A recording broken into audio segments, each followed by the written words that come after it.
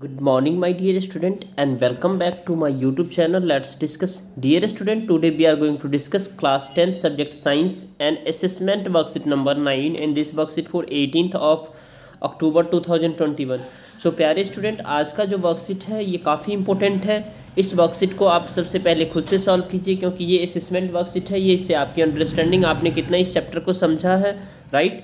उसके बाद आप आंसर यहाँ से मैच कर सकते हैं, राइट। तो चलिए स्टार्ट करते हैं। ये टोटल 10 मार्क्स का है, ठीक है। यानी 1 to 5 आपके MCQ है और आपका 6 to 10 है आपके जो है ना केस स्टडी बेस्ड है। तो चलिए स्टार्ट करते हैं। क्वेश्चन नंबर फर्स्ट है सेक्शंस 1 का। Give an example of the phenomenon where the Tyndall effect can be observe. यानी एक फिनोमिनन का बताइए जहाँ टिंडल इफेक्ट ऑब्जर्व होता है। तो रेड कलर ऑफ स्काई, नहीं, यहाँ पे टिंडल इफेक्ट नहीं होता है, ठीक है। रेनबो फॉर्मेशन इन स्काई, यहाँ भी नहीं होता। ट्विंकलिंग ऑफ स्टार, यहाँ भी नहीं होता। तो ये इसका आंसर होगा नन ऑफ दीज, ठीक है। अब ट्विंकलिंग ऑफ स्टार ये टोटल इंटरनल रिफ्लेक्शंस की वजह से होता है। रेनबो फॉर्मेशन इन स्काई ये भी टोटल इंटरनल रिफ्लेक्शंस की वजह से होता है, ठीक है। रेड कलर ऑफ स्काई ये भी टोटल इंटरनल रिफ्लेक्शन की वजह से होता है, ठीक है। तो मतलब ये कह सकते हैं जो फर्स्ट का आपका ऑप्शन नंबर डी होगा, राइट, जो कोई नहीं है इसमें answer. What is the cause of the dispersion of the white light on passing through a prism. क्या होगा जब वाइट लाइट किसी प्रिज्म से होकर के पास होगा। तो वाइट लाइट जब किसी प्रिज्म से होकर के पास होगा तो different colour have different speed in prism, बिल्कुल अलग अलग होगा। ये तो सही है कह रहा है, ठीक है। उसका none parallel surface of the prism, बिल्कुल सही कर रहा है। तो आपका ए और बी दोनों हो जाएगा। तो इसमें आपका जो आंसर हो जाएगा dear student both A and B. तो फर्स्ट का ऑप्शन नंबर आपका डी है, सेकेंड का ऑप्शन नंबर सी है, right. And question number next है dear student, question number third है the diagram shows the correct path of the रे after the passing through a lens. यानी diagram दिखाता है जब आफ्टर करेक्ट पाथ दिखाता है जो है ना लेंस से आफ्टर द पासिंग रे, ठीक है। तो कौन सा सही है आपको ये बताना है, राइट। तो इसमें जो डियर स्टूडेंट ये देखिए, ये फर्स्ट वाला ये सही है, क्योंकि ये देखिए पासिंग दिखा रहा है, ये भी ये सही है, ठीक है। और उसके बाद आपका ये सेकंड भी सही है डियर स्टूडेंट, ये ठीक है, ये भी सही है। उसके बाद आपका जो है ना ये थर्ड भी सही है, लेकिन ये सही नहीं, ये ऐसे नहीं होगा, ये जा कर के ऐसे हल्का सा। तो ये आपका डी यानी सी ऑप्शन करेक्ट हो जाएगा। 1 2 3 4 3 गलत नहीं है, लेकिन 1 2 3 इसका सही है, ठीक है। अब हम क्वेश्चन नंबर नेक्स्ट देखेंगे डियर स्टूडेंट। क्वेश्चन नंबर 4 का हमारा है name the atmospheric phenomena due to the which the sun can be seen above the horizon above the 2 minute before the actual sunrise.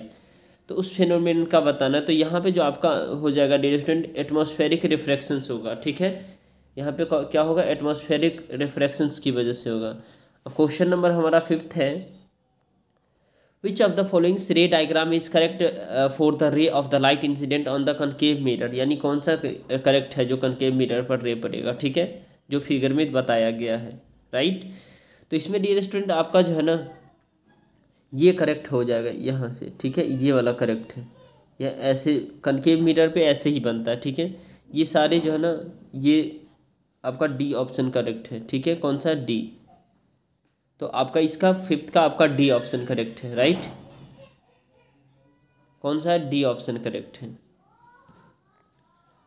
क्योंकि हमेशा ये फोकस से गुजरता है, ठीक है। यहाँ फोकस से भी नहीं गुजरा, यहाँ फोकस यहाँ, तो इस वाले का आपको यहाँ से ये लाइन सही है। तो आपका ऑप्शन नंबर क्या है, डी सही है। क्वेश्चन नंबर 6 है dear student the colour which bends the leads while the passing through a glass prism. तो कौन सा कलर यानी कम जो है ना बेंड करता है, तो कौन सा कलर होता है, तो आपको बताना है, ठीक है। तो होता है रेड कलर, राइट, आपको याद रखना है रेड कलर। उसके बाद क्वेश्चन नंबर सेक्शंस 2 का है डियर स्टूडेंट केस स्टडी है। तो चलिए हम पढ़ लेते इसको। Read the given paragraph carefully and answer the following questions, right.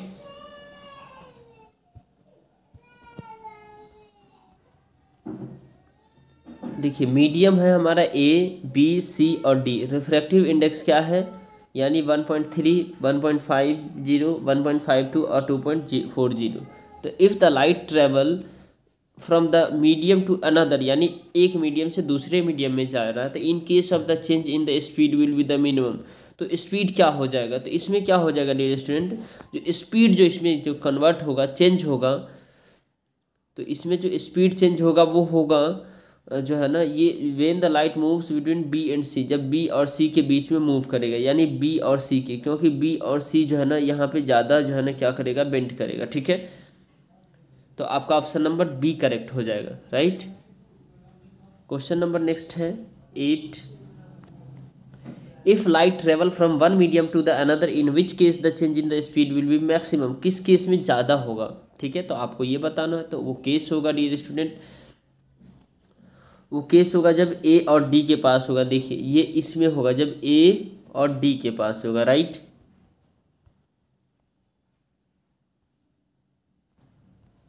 चलिए अब नेक्स्ट देखिए, इसमें जब ए और डी के पास होगा तो मैक्सिमम होगा। क्वेश्चन नंबर हमारा 10 है।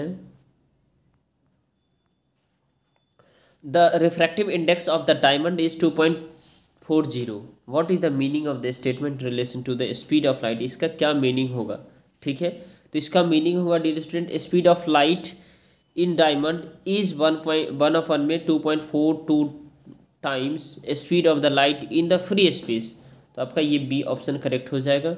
लाइट ट्रेवल फास्टर, तो लाइट ट्रेवल सबसे ज़्यादा फास्टर किस में ट्रेवल करता है, डायमंड में नहीं, ग्लास में नहीं, वाटर में नहीं, बट एयर में सबसे ज़्यादा फास्ट ट्रेवल करता है। तो आपका आंसर हो गया ये बी हो गया, राइट। तो आई होप कि आपको ये समझ में आ गया डियर स्टूडेंट। तो चलिए, लगता है ये वीडियो आपके लिए हेल्पफुल है, तो इसे ज़रूर लाइक करें, चैनल पे नए हैं तो चैनल को सब्सक्राइब करें और वीडियो को शेयर करें। ठीक है, तो फिर मिलते हैं नेक्स्ट वर्कशीट में, तब तक के लिए bye bye, take care, have a nice day.